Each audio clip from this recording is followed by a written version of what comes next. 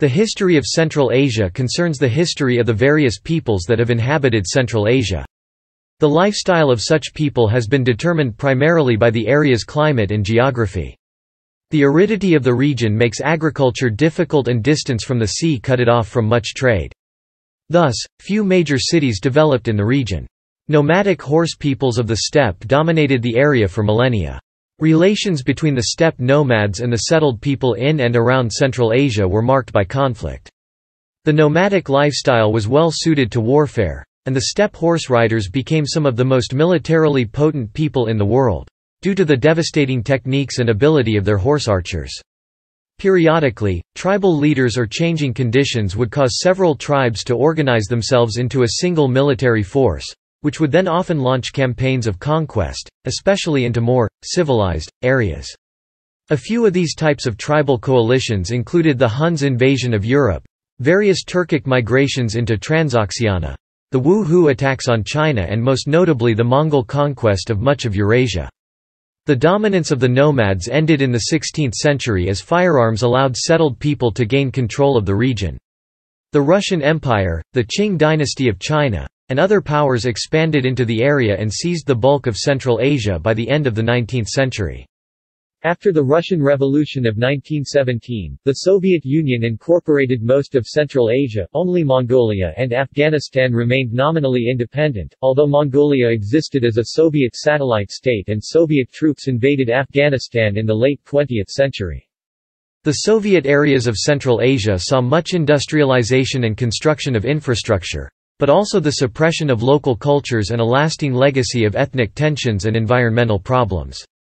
With the collapse of the Soviet Union in 1991, 5 Central Asian countries gained independence: Kazakhstan, Uzbekistan, Turkmenistan, Kyrgyzstan, and Tajikistan. In all of the new states, former Communist Party officials retained power as local strongmen, with the partial exception of Kyrgyzstan, which, despite ousting 3 post-Soviet presidents in popular uprisings, has as yet been unable to consolidate a stable democracy. Prehistory. Anatomically modern humans reached Central Asia by 50,000 to 40,000 years ago. The Tibetan Plateau is thought to have been reached by 38,000 years ago. The currently oldest modern human sample found in northern Central Asia is a 45,000-year-old remain, which was genetically closest to ancient and modern East Asians. Genetically speaking, ancient Central Asia was a heterogeneous region, where West Eurasian and East Eurasian populations met, coexisted and merged multiple times. Multiple distinct ethno-linguistic groups arose and went extinct in Central Asia. The term ceramic Mesolithic is used of late Mesolithic cultures of Central Asia, during the 6th to 5th millennia BC. It is characterized by its distinctive type of pottery, with point or knob base and flared rims, manufactured by methods not used by the Neolithic farmers. The earliest manifestation of this type of pottery may be in the region around Lake Baikal in Siberia. It appears in the Elshan or Yelshanka or Samara culture on the Volga in Russia by about 7000 BC. And from there spread via the Dnieper-Donetsk culture to the Narva culture of the eastern Baltic. The bowtie culture is suggested to be the earliest culture to have domesticated the horse. The 4 analyzed bowtie samples are genetically in between modern Europeans and East Asians, and carried mostly East Eurasian paternal markers. While the bowtie showed affinity towards the Maltha boy sample, they did not show any affinity towards the later Yamnaya culture people, although sharing similar material culture. The bowtie people probably spoke a form of Yeniseian languages, which can be connected to an East Asian-related ancestry component, which expanded from the Baikal-Sayan Mountains region into Central Asia during the Paleolithic. This Yeniseian bowtie language contributed some loanwords related to horsemanship and pastoralism, such as the word for horse itself, towards Proto-Indo-European. In the Pontic-Caspian steppe, Chalcolithic cultures develop in the second half of the 5th millennium BC, small communities in permanent settlements which began to engage in agricultural practices as well as herding. Around this time, some of these communities began the domestication of the horse. According to the Kurgan hypothesis, the northwest of the region is also considered to be the source of the root of the Indo-European languages. The horse-drawn chariot appears in the 3rd millennium BC, by 2000 BC, in the form of war chariots with spoked wheels, thus being made more maneuverable, and dominated the battlefields. The growing use of the horse, combined with the failure, roughly around 2000 BC, of the always precarious irrigation systems that had allowed for extensive agriculture in the region, gave rise and dominance of pastoral nomadism by 1000 BC, a way of life that would dominate the region for the next several millennia, giving rise to the Scythian expansion of the Iron Age. Scattered nomadic groups maintained herds of sheep, goats, horses, and camels, and conducted annual migrations to find new pastures. The people lived in yurts, tents made of hides and wood that could be disassembled and transported. Each group had several yurts, each accommodating about 5 people. While the semi-arid plains were dominated by the nomads, small city-states and sedentary agrarian societies arose in the more humid areas of Central Asia. The Bactria Margiana archaeological complex of the early 2nd millennium BC was the first sedentary civilization of the region, practicing irrigation farming of wheat and barley and possibly a form of writing. Bactria Margiana probably interacted with the contemporary Bronze Age nomads of the Andronovo culture, the originators of the spoke-wheeled chariot, who lived to their north in western Siberia, Russia, and parts of Kazakhstan, and survived as a culture until the 1st millennium BC. These cultures, particularly Bactria Margiana, have been posited as possible representatives of the hypothetical Aryan culture ancestral to the speakers of the Indo-Iranian languages. Later, the strongest of Sogdian city-states of the Fergana Valley rose to prominence. After the 1st century BC, these cities became home to the traders of the Silk Road and grew wealthy from this trade. The steppe nomads were dependent on these settled people for a wide array of goods that were impossible for transient populations to produce. The nomads traded for these when they could, but because they generally did not produce goods of interest to sedentary people, the popular alternative was to carry out raids. A wide variety of people came to populate the steppes. Nomadic groups in Central Asia included the Huns and other Turks, as well as Indo-Europeans such as the Tocharians, Persians, Scythians, Saka, Yuji, Wasun, and others, and a number of Mongol groups. Despite these ethnic and linguistic differences, the steppe lifestyle led to the adoption of very similar culture across the region. DNA evidence shows that pre-Turkic Central Asians can be considered as admixture between European-related and East Asian-related groups, while modern Central Asians are largely East Asian-related, genetically speaking. Ancient era in the 2nd and 1st millennia BC, a series of large and powerful states developed on the southern periphery of Central Asia. These empires launched several attempts to conquer the steppe people but met with only mixed success. The Median Empire and Achaemenid Empire both ruled parts of Central Asia. The Xiongnu Empire AD may be seen as the first Central Asian empire which set an example for later Gokturk and Mongol empires. Xiongnu's ancestors Shenyu tribe founded Zhongshan state in Hebei province, China. The title Chanyu was used by the Xiongnu rulers before Modun Chanyu, so it is possible that statehood history of the Xiongnu began long before Modun's rule. Following the success of the Han-Xiongnu War, Chinese states would also regularly strive to extend their power westwards. Despite their military might, these states found it difficult to conquer the whole region. When faced by a stronger force, the nomads could simply retreat deep into the steppe and wait for the invaders to leave. With no cities and little wealth other than the herds they took with them, the nomads had nothing they could be forced to defend. An example of this is given by Herodotus's detailed account of the feudal Persian campaigns against the Scythians. The Scythians, like most nomad empires, had permanent settlements of various sizes, representing various degrees of civilization. The vast fortified settlement of Kamenka on the Dnieper River, settled since the end of the 5th century BC, became the center of the Scythian kingdom ruled by Ateas, who lost his life in a battle against Philip II of Macedon in 339 BC. Some empires, such as the Persian and Macedonian empires, did make deep inroads into Central Asia by founding cities and gaining control of the trading centers. Alexander the Great's conquest spread Hellenistic civilization all the way to Alexandria Eskit, established in 329 BC in modern Tajikistan. After Alexander's death in 323 BC, his Central Asian territory fell to the Seleucid Empire during the Wars of the Diadochi. In 250 BC, the Central Asian portion of the empire seceded as the Greco-Bactrian Kingdom, which had extensive contacts with India and China until its end in 125 BC. The Indo-Greek kingdom, mostly based in the Punjab region but controlling a fair part of Afghanistan, pioneered the development of Greco-Buddhism. The Kushan kingdom thrived across a wide swath of the region from the 2nd century BC to the 4th century AD, and continued Hellenistic and Buddhist traditions. These states prospered from their position on the Silk Road linking China and Europe. Likewise, in eastern Central Asia, the Chinese Han dynasty expanded into the region at the height of its imperial power. From roughly 115 to 60 BC, Han forces fought the Xiongnu over control of the oasis city-states in the Tarim Basin. The Han was eventually victorious and established the Protectorate of the Western regions in 60 BC, which dealt with the region's defense and foreign affairs. Chinese rule in Tarim Basin was replaced successively with Kushans and Hephthalites. Later, external powers such as the Sassanid Empire would come to dominate this trade. One of those powers, the Parthian Empire, was of Central Asian origin, but adopted Persian Greek cultural traditions. This is an early example of a recurring theme of Central Asian history. Occasionally nomads of Central Asian origin would conquer the kingdoms and empires surrounding the region, but quickly merge into the culture of the conquered peoples. At this time Central Asia was a heterogeneous region with a mixture of cultures and religions. Buddhism remained the largest religion, but was concentrated in the east.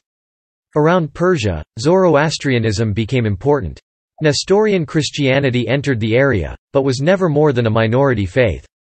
More successful was Manichaeism, which became the third largest faith. Turkic expansion began in the 6th century. The Turkic-speaking Uyghurs were one of many distinct cultural groups brought together by the trade of the Silk Route at Turfan, which was then ruled by China's Tang dynasty. The Uyghurs, primarily pastoral nomads, observed a number of religions including Manichaeism, Buddhism, and Nestorian Christianity. Many of the artifacts from this period were found in the 19th century in this remote desert region. Medieval Sui and early Tang dynasty. It was during the Sui and Tang dynasties that China expanded into eastern Central Asia. Chinese foreign policy to the north and west now had to deal with Turkic nomads, who were becoming the most dominant ethnic group in Central Asia. To handle and avoid any threats posed by the Turks, the Sui government repaired fortifications and received their trade and tribute missions. They sent royal princesses off to marry Turkic clan leaders, a total of 4 of them in 597, 599, 614, and 617. The Sui stirred trouble and conflict amongst ethnic groups against the Turks. As early as the Sui dynasty, the Turks had become a major militarized force employed by the Chinese. When the Khitans began raiding northeast China in 605, a Chinese general led 20,000 Turks against them, distributing Khitan livestock and women to the Turks as a reward. On 2 occasions between 635 and 636, Tang royal princesses were married to Turk mercenaries or generals in Chinese service. Throughout the Tang dynasty until the end of 755, there were approximately 10 Turkic generals serving under the Tang. While most of the Tang army was made of phubbing Chinese conscripts, the majority of the troops led by Turkic generals were of non-Chinese origin, campaigning largely in the western frontier where the presence of phubbing troops was low. Some Turkic troops were nomadicized Han Chinese, a Desinicized people. Civil war in China was almost totally diminished by 626, along with the defeat in 628 of the Ordos Chinese warlord Liang Shidu. After these internal conflicts, the Tang began an offensive against the Turks. In the year 630, Tang armies captured areas of the Ordos Desert, modern-day Inner Mongolia province, and southern Mongolia from the Turks. After this military victory, Emperor Taizong won the title of Great Khan amongst the various Turks in the region who pledged their allegiance to him and the Chinese Empire. On June 11, 631, Emperor Taizong also sent envoys to the Shuiyantuo bearing gold and silk in order to persuade the release of enslaved Chinese prisoners who were captured during the transition from Sui to Tang from the northern frontier. This embassy succeeded in freeing 80,000 Chinese men and women who were then returned to China. While the Turks were settled in the Ordos region, the Tang government took on the military policy of dominating the central steppe. Like the earlier Han dynasty, the Tang dynasty, along with Turkic allies like the Uyghurs, conquered and subdued Central Asia during the 640s and 650s. During Emperor Taizong's reign alone, large campaigns were launched against not only the Gokturks, but also separate campaigns against the Tuyuhun, and the Shuiyintuo. Taizong also launched campaigns against the oasis states of the Tarim Basin, beginning with the annexation of Gaochang in 640. The nearby kingdom of Karasar was captured by the Tang in 644 and the kingdom of Kucha was conquered in 649. The expansion into Central Asia continued under Taizong's successor, Emperor Gaozong, who invaded the Western Turks ruled by the Khan Ashina Helu in 657 with an army led by Su Dingfang. Ashina was defeated and the Khaganate was absorbed into the Tang Empire. The territory was administered through the Angxi Protectorate and the 4 garrisons of Angxi. Tang hegemony beyond the Pamir Mountains in modern Tajikistan and Afghanistan ended with revolts by the Turks, but the Tang retained a military presence in Xinjiang. These holdings were later invaded by the Tibetan Empire to the south in 670. For the remainder of the Tang dynasty, the Tarim Basin alternated between Tang and Tibetan rule as they competed for control of Central Asia. Tang rivalry with the Tibetan Empire. The Tang Empire competed with the Tibetan Empire for control of areas in Inner and Central Asia, which was at times settled with marriage alliances such as the marrying of Princess Wencheng to Songtsen Gampo. A Tibetan tradition mentions that after Songtsen Gampo's death in 649 AD, Chinese troops captured Lhasa.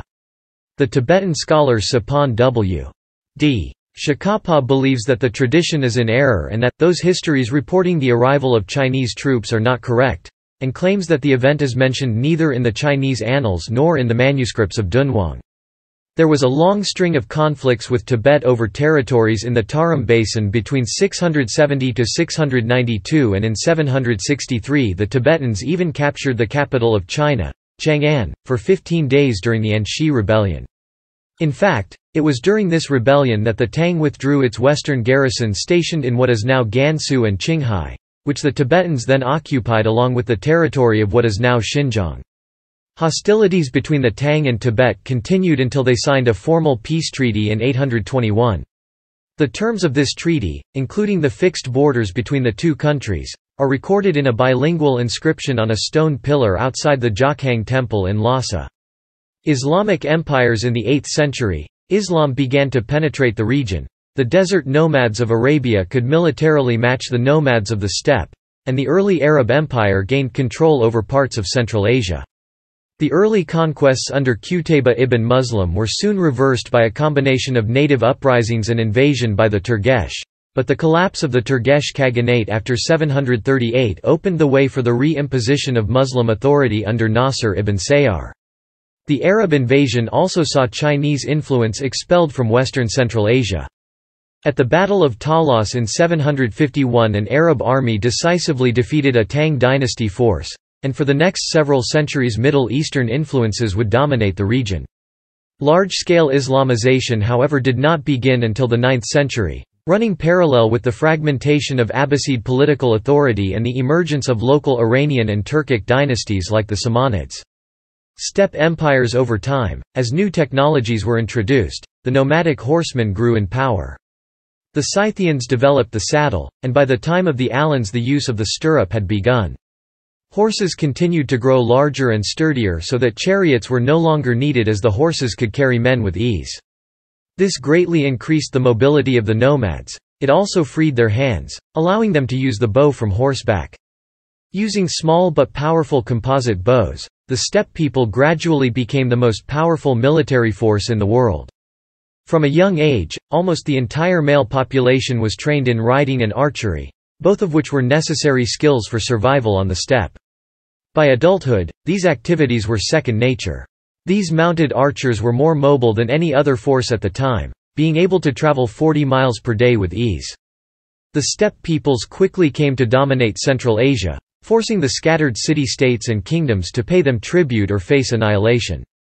The martial ability of the steppe peoples was limited, however, by the lack of political structure within the tribes. Confederations of various groups would sometimes form under a ruler known as a Khan. When large numbers of nomads acted in unison they could be devastating, as when the Huns arrived in Western Europe. However, tradition dictated that any dominion conquered in such wars should be divided among all of the Khan's sons, so these empires often declined as quickly as they formed. Once the foreign powers were expelled, several indigenous empires formed in Central Asia. The Hephthalites were the most powerful of these nomad groups in the 6th and 7th century and controlled much of the region. In the 10th and 11th centuries the region was divided between several powerful states including the Samanid dynasty, that of the Seljuk Turks, and the Khwarezmid Empire. The most spectacular power to rise out of Central Asia developed when Genghis Khan united the tribes of Mongolia. Using superior military techniques, the Mongol Empire spread to comprise all of Central Asia and China as well as large parts of Russia, and the Middle East. After Genghis Khan died in 1227, most of Central Asia continued to be dominated by the successor Chagatai Khanate. This state proved to be short-lived, as in 1369 Timur, a Turkic leader in the Mongol military tradition, conquered most of the region. Even harder than keeping a steppe empire together was governing conquered lands outside the region. While the steppe peoples of Central Asia found conquest of these areas easy, they found governing almost impossible.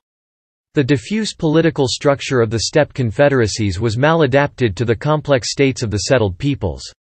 Moreover, the armies of the nomads were based upon large numbers of horses, generally 3 or 4 for each warrior.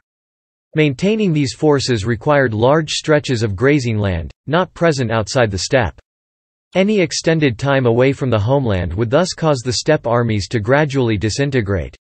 To govern settled peoples, the steppe peoples were forced to rely on the local bureaucracy, a factor that would lead to the rapid assimilation of the nomads into the culture of those they had conquered.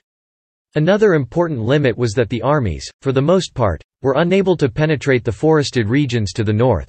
Thus, such states as Novgorod and Muscovy began to grow in power. In the 14th century much of Central Asia, and many areas beyond it, were conquered by Timur, who is known in the West as Tamerlane. It was during Timur's reign that the nomadic steppe culture of Central Asia fused with the settled culture of Iran. One of its consequences was an entirely new visual language that glorified Timur and subsequent Timurid rulers. This visual language was also used to articulate their commitment to Islam. Timur's large empire collapsed soon after his death, however. The region then became divided among a series of smaller khanates, including the Khanate of Khiva, the Khanate of Bukhara, the Khanate of Kokand, and the Khanate of Kashgar. Early modern period the lifestyle that had existed largely unchanged since 500 BCE began to disappear after 1500. Important changes to the world economy in the 14th and 15th century reflected the impact of the development of nautical technology. Ocean trade routes were pioneered by the Europeans, who had been cut off from the Silk Road by the Muslim states that controlled its western termini. The long-distance trade linking East Asia and India to Western Europe increasingly began to move over the seas and not through Central Asia. However, the emergence of Russia as a world power enabled Central Asia to continue its role as a conduit for overland trade of other sorts, now linking India with Russia on a north-south axis. An even more important development was the introduction of gunpowder-based weapons. The Gunpowder Revolution allowed settled peoples to defeat the steppe horsemen in open battle for the first time. Construction of these weapons required the infrastructure and economies of large societies and were thus impractical for nomadic peoples to produce. The domain of the nomads began to shrink as, beginning in the 15th century, the settled powers gradually began to conquer Central Asia. The last steppe empire to emerge was that of the Dzungars, who conquered much of East Turkestan and Mongolia. However, in a sign of the changed times they proved unable to match the Chinese and were decisively defeated by the forces of the Qing dynasty. In the 18th century the Qing emperors, themselves originally from the far eastern edge of the steppe, campaigned in the west and in Mongolia, with the Qianlong emperor taking control of Xinjiang in 1758. The Mongol threat was overcome and much of Inner Mongolia was annexed to China. One Turco-Mongolic dynasty that remained prominent during this period was the Mughal Empire, whose founder Babur traced descent to Timur. While the Mughals were never able to conquer Babur's original domains in Fergana Valley, which fell to the Shaybanids, they maintained influence in the Afghanistan region until the late 17th century, even as they dominated India.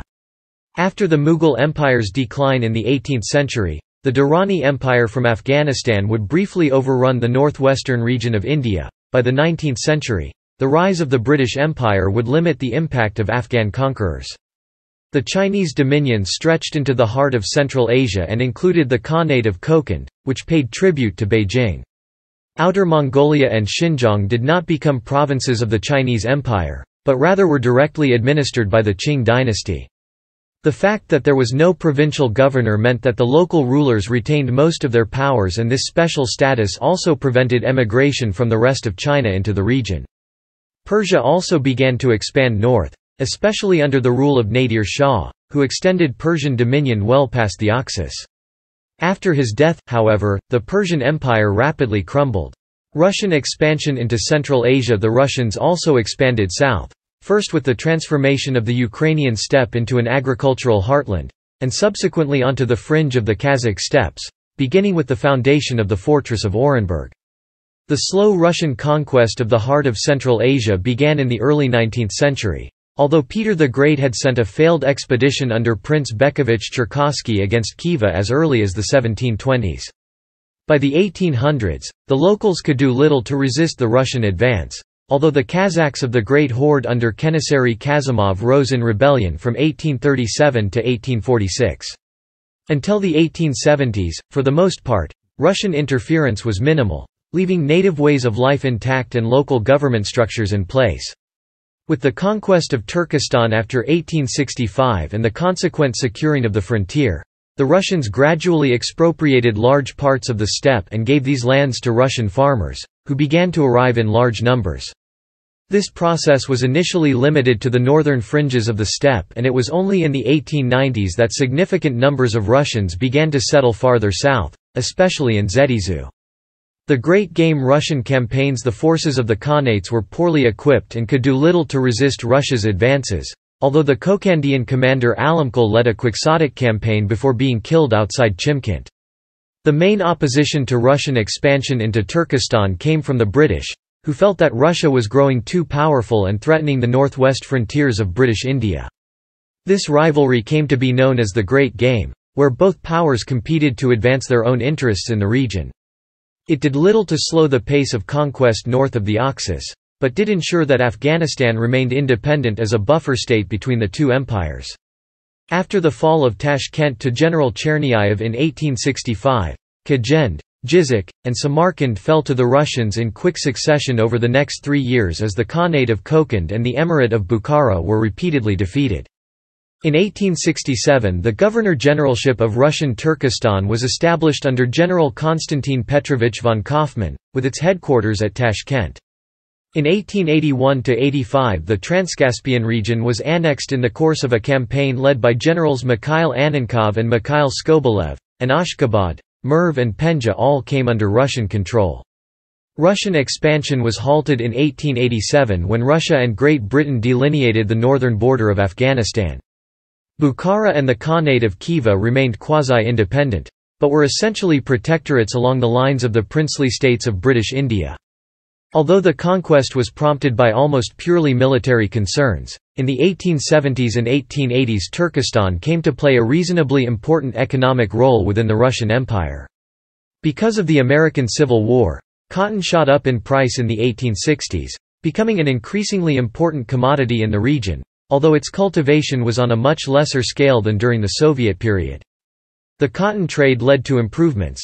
The Transcaspian Railway from Krasnovodsk to Samarkand and Tashkent, and the Trans-Aral Railway from Orenburg to Tashkent were constructed. In the long term the development of a cotton monoculture would render Turkestan dependent on food imports from western Siberia, and the Turkestan-Siberia Railway was already planned when the First World War broke out. Russian rule still remained distant from the local populace, mostly concerning itself with the small minority of Russian inhabitants of the region. The local Muslims were not considered full Russian citizens. They did not have the full privileges of Russians, but nor did they have the same obligations, such as military service. The Tsarist regime left substantial elements of the previous regimes intact, and local self-government at the village level was quite extensive. Qing dynasty. During the 17th and 18th centuries the Qing dynasty made several campaigns to conquer the Dzungar Mongols. In the meantime, they incorporated parts of Central Asia into the Chinese Empire. Internal turmoil largely halted Chinese expansion in the 19th century. In 1867 Yaqub Beg led a rebellion that saw Kashgar declaring its independence as the Taiping and Nian rebellions in the heartland of the empire prevented the Chinese from reasserting their control. Instead, the Russians expanded, annexing the Chu and Ili valleys and the city of Kulja from the Chinese Empire. After Yaqub Beg's death at Korla in 1877 his state collapsed as the area was reconquered by China. After lengthy negotiations Kulja was returned to Beijing by Russia in 1884. Revolution and revolt during the First World War. The Muslim exemption from conscription was removed by the Russians, sparking the Central Asian Revolt of 1916. When the Russian Revolution of 1917 occurred, a provisional government of Jadid reformers, also known as the Turkestan Muslim Council, met in Kokand and declared Turkestan's autonomy. This new government was quickly crushed by the forces of the Tashkent Soviet, and the semi-autonomous states of Bukhara and Khiva were also invaded. The main independence forces were rapidly crushed, but guerrillas known as Basmachi continued to fight the communists until 1924. Mongolia was also swept up by the Russian Revolution and, though it never became a Soviet republic, it became a Communist People's Republic in 1924. The creation of the Republic of China in 1911 and the general turmoil in China affected the Qing dynasty's holdings in Central Asia. Republic of China's control of the region was relegated to southern Xinjiang and there was a dual threat from Islamic separatists and communists. Eventually the region became largely independent under the control of the provincial governor. Rather than invade, the Soviet Union established a network of consulates in the region and sent aid and technical advisors. By the 1930s, the governor of Xinjiang's relationship with Moscow was far more important than that with Nanking. The Chinese Civil War further destabilized the region and saw Turkic nationalists make attempts at independence. In 1933, the First East Turkestan Republic was declared, but it was destroyed soon after with the aid of the Soviet troops. After the German invasion of the Soviet Union in 1941, Governor Shang Shisai of Xinjiang gambled and broke his links to Moscow, moving to ally himself with the Kuomintang. This led to a civil war within the region. Shang was eventually forced to flee and the Soviet-backed Second East Turkestan Republic was formed in northern Dzungaria, while the Republic of China retained control of southern Xinjiang. Both states were annexed by the People's Republic of China in 1949. Soviet era. After being conquered by Bolshevik forces, Soviet Central Asia experienced a flurry of administrative reorganization. In 1918 the Bolsheviks set up the Turkestan Autonomous Soviet Socialist Republic, and Bukhara and Khiva also became SSRs. In 1919 the Conciliatory Commission for Turkestan Affairs was established, to try to improve relations between the locals and the communists. New policies were introduced, respecting local customs and religion.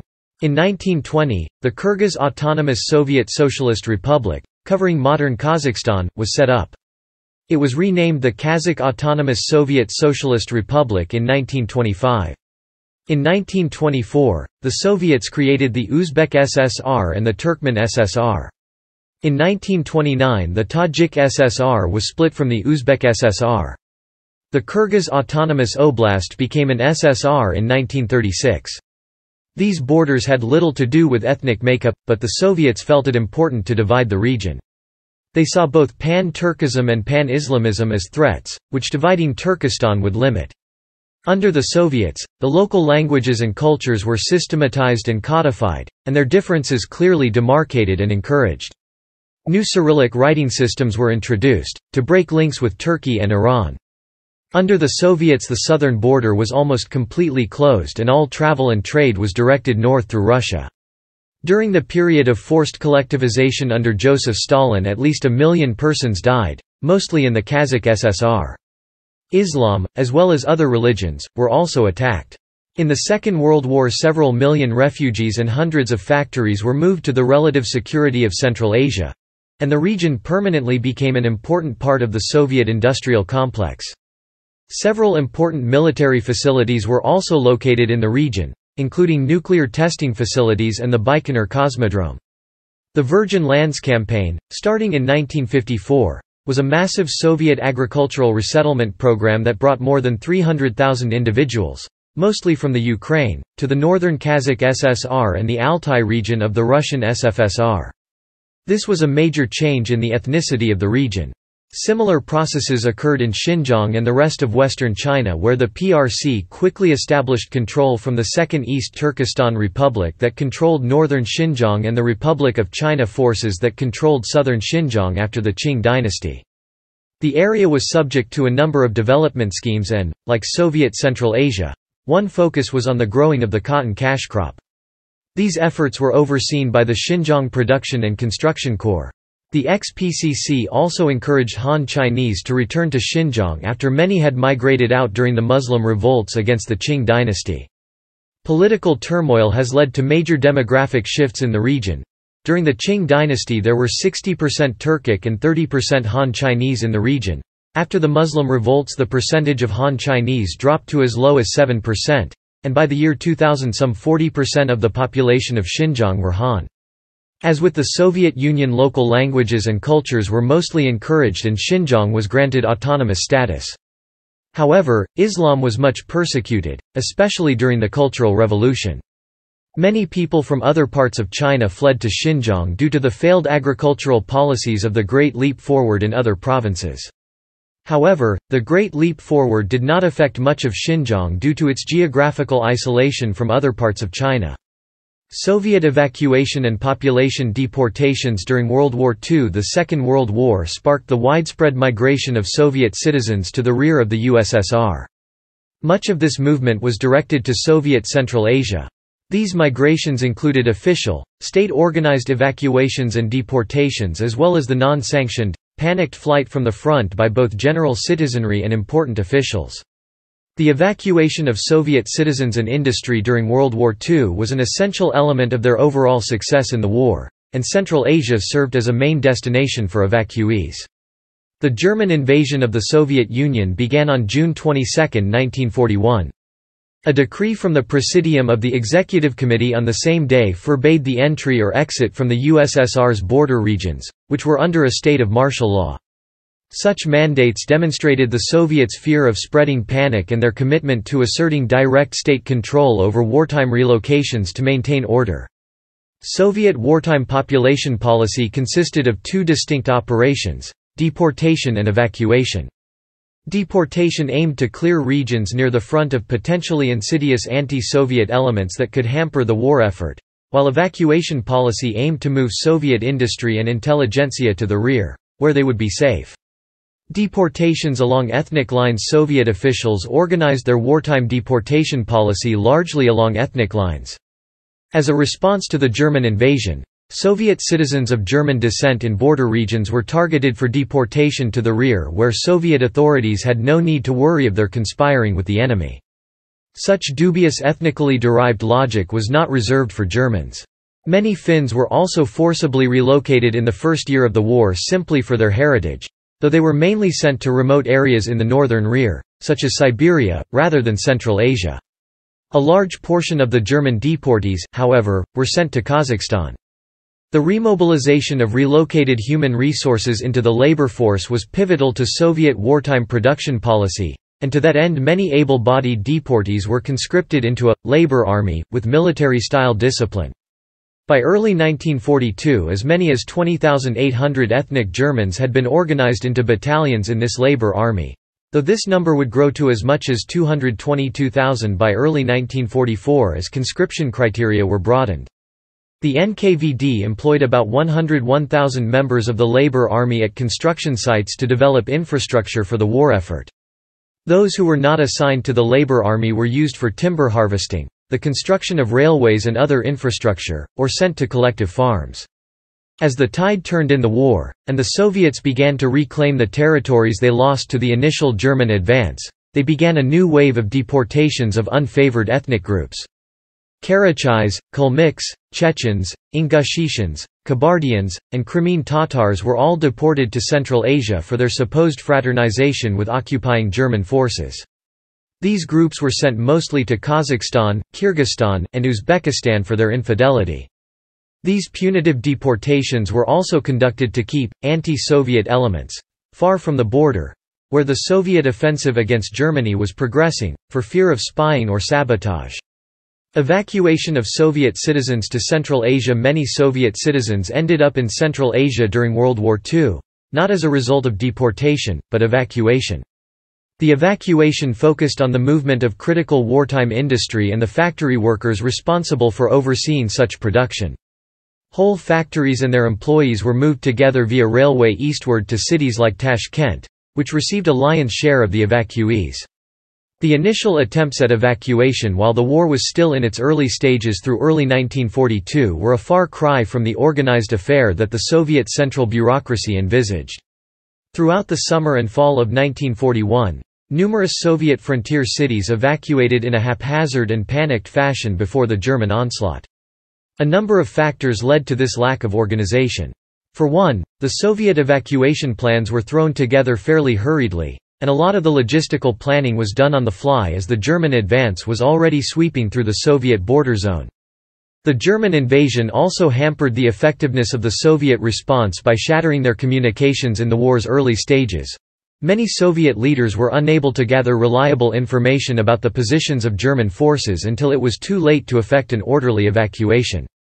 There was also a desire on the part of Soviet officials to forestall any evacuations until it was absolutely necessary. The marching orders were often to continue factory production until the eve of occupation before hurriedly dismantling and transporting factory equipment, and destroying what couldn't be moved in time. As a result of the delay in evacuations, they were often carried out under German aerial bombardment, which led to additional confusion among the frightened citizenry. Historian Rebecca Manley describes these early evacuations as being characterized by three phenomena: the flight of officials, the flight of the population, and panic. The early flight of Soviet officials who were supposed to manage the evacuation was roundly condemned by Soviet leaders, but often their retreat resulted from a realization that evacuation procedures had started too late, and that there was no way to effectively execute it. Additionally, Soviet officials who remained in a city captured by German forces feared execution by Nazis on the hunt for communists. Avoiding that, the officials knew that they would be subject to intense interrogation as to what happened by suspicious Soviets upon returning to the fold. Despite these setbacks in the implementation of evacuation policy early in the war, around 12 million Soviet citizens successfully evacuated in 1941, even if a number of these were the result of disorganized, spontaneous self-evacuation, and another 4.5 million evacuated the following year. In addition, the factories that were successfully evacuated to the Central Asian rear would help provide the productive capacity the Soviets needed to eventually win the war, as well as preventing the Germans from acquiring additional industrial resources. By providing a safe haven from the German advance for Soviet citizens, Central Asia played a critical role in securing Allied victory. The evacuation itself was only part of the difficulty, however, as evacuees arriving in Central Asia faced many trials and tribulations. Due to the haphazard nature of evacuation, many laborers did not arrive with their factory, and had to find labor on their own, though jobs were hard to come by.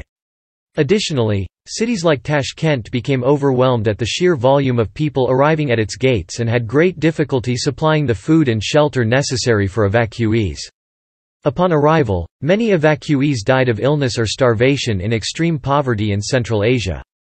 Uzbek officials set up aid stations at Tashkent, which were mirrored at other railway stations to help combat the poverty, but they could only do so much as little could be spared economically for the war effort.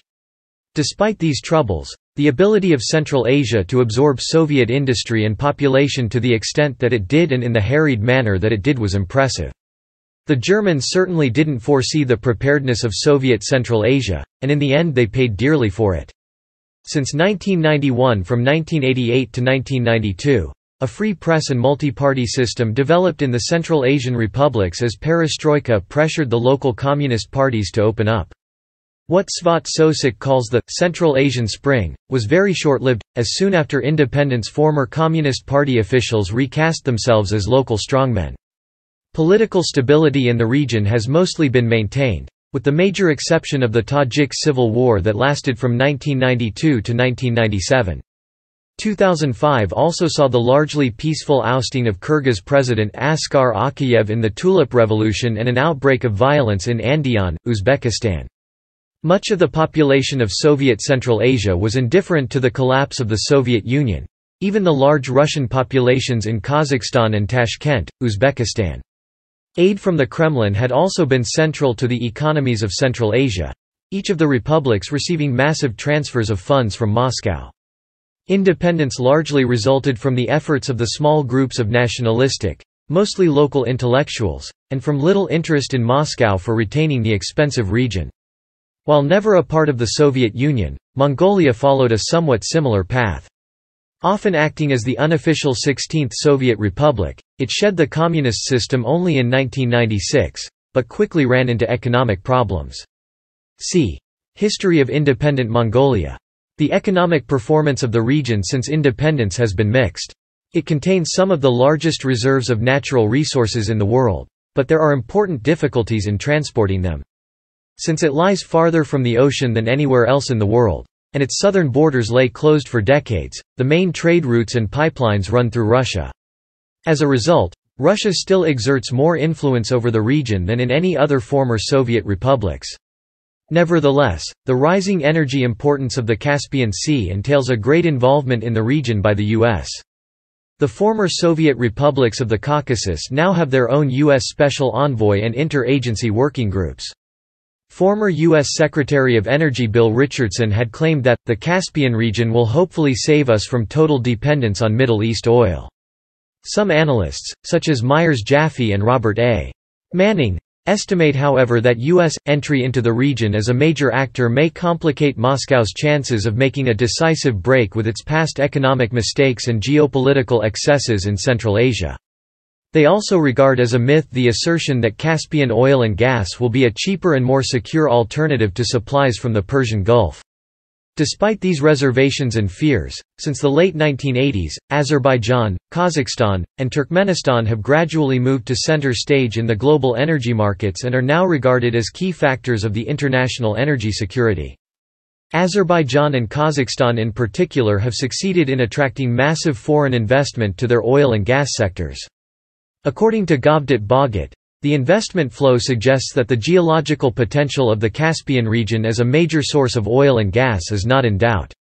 Russia and Kazakhstan started a closer energy cooperation in 1998, which was further consolidated in May 2002, when Presidents Vladimir Putin and Nursultan Nazarbayev signed a protocol dividing three gas fields, Kermangazi, Centralnoy, and Kavalinskoy, on an equal basis. Following the ratification of bilateral treaties, Russia, Kazakhstan and Azerbaijan declared that the northern Caspian was open for business and investment as they had reached a consensus on the legal status of the basin. Iran and Turkmenistan refused however to recognize the validity of these bilateral agreements. Iran is rejecting any bilateral agreement to divide the Caspian.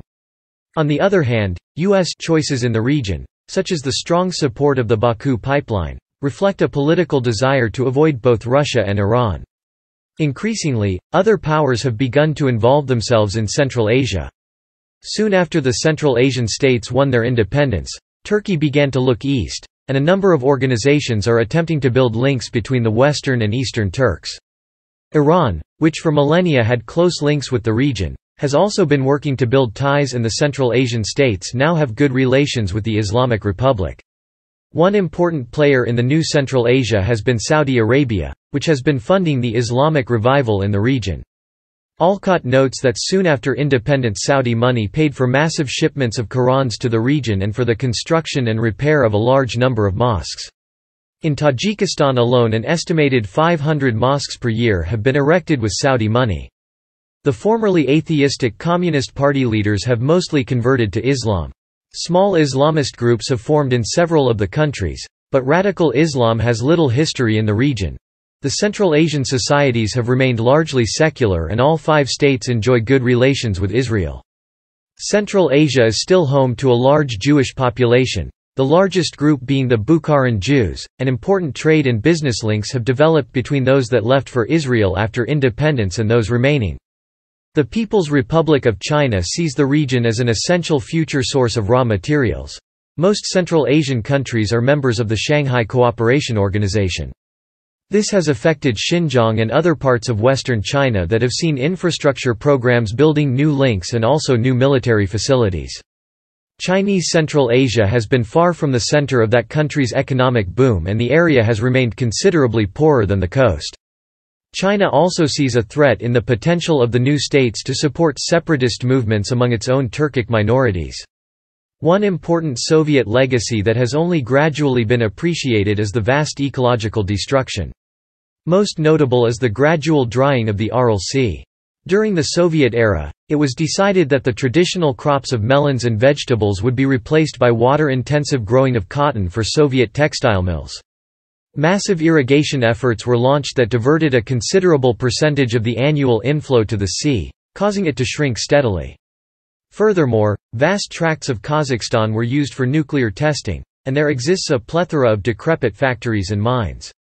In the first part of 2008, Central Asia experienced a severe energy crisis, a shortage of both electricity and fuel, aggravated by abnormally cold temperatures, failing infrastructure, and a shortage of food, in which aid from the West began to assist the region. As of 2019, despite its common cultural and historical past, Central Asia has been one of the least integrated regions in the world.